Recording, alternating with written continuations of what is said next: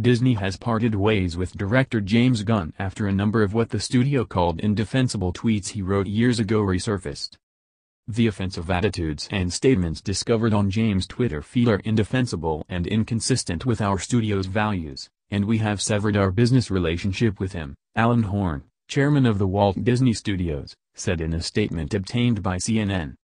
Gunn had come under fire in recent days after his comments, which made references to pedophilia and molestation, came to light. On Thursday, Gunn acknowledged the attention his previous social media comments were getting in a series of tweets. "Many people who have followed my career know when I started, I viewed myself as a provocateur, making movies and telling jokes that were outrageous and taboo. As I have discussed publicly many times, as I've developed as a person, so has my work and my humor," he wrote.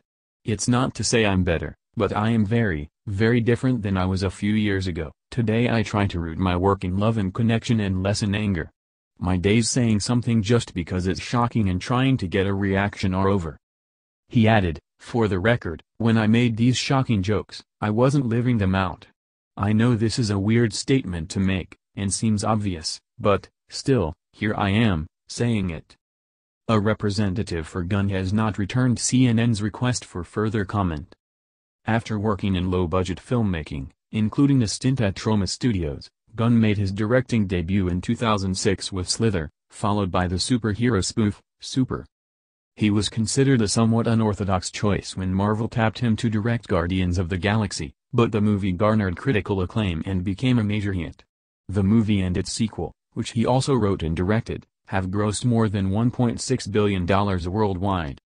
In addition to the third Guardians, it was announced last year that Gunn was working on a revival of the TV show Starsky and Hutch for Amazon.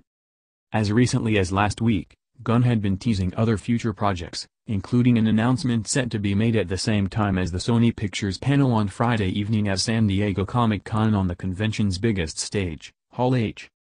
Cryptically, Gunn wrote in a Facebook post that the announcement would be something dark, sweet, and special. Gunn's appearance was never confirmed by Sony.